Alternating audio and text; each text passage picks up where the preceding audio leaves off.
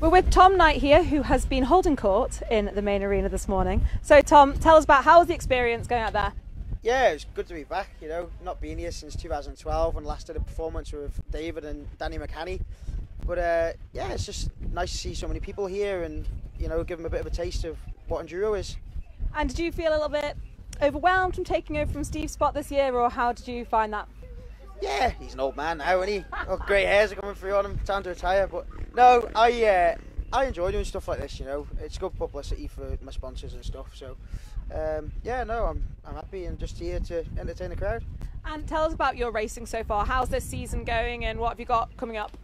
It's all changed a bit really, because I was supposed to be going to the USA because I was there in October last year to do a round of the GNCC Championship. I thought then I was going to be going to do the whole championship. Sadly it fell through like a couple of weeks before I was meant to go, so I was a bit stuck with what to do then. But then luckily War Events and CF Racing and Morris Eggs come on board, people that I know from across, and supplied me with a bike and everything, all kit for the British West Cross Country Championship. So currently leading that at the minute, so we've got a good 40 odd point lead. So yeah, just keep steady, another 6 rounds to go, just steady away. And super. And what does the future hold for Tom Knight? What are we going to see from you in the next few years if everything goes to plan?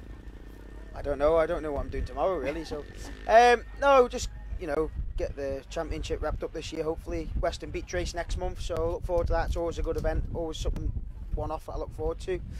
And then yeah, I don't know, next year what we're going to do, maybe a bit of tarmac stuff or something again, I don't know.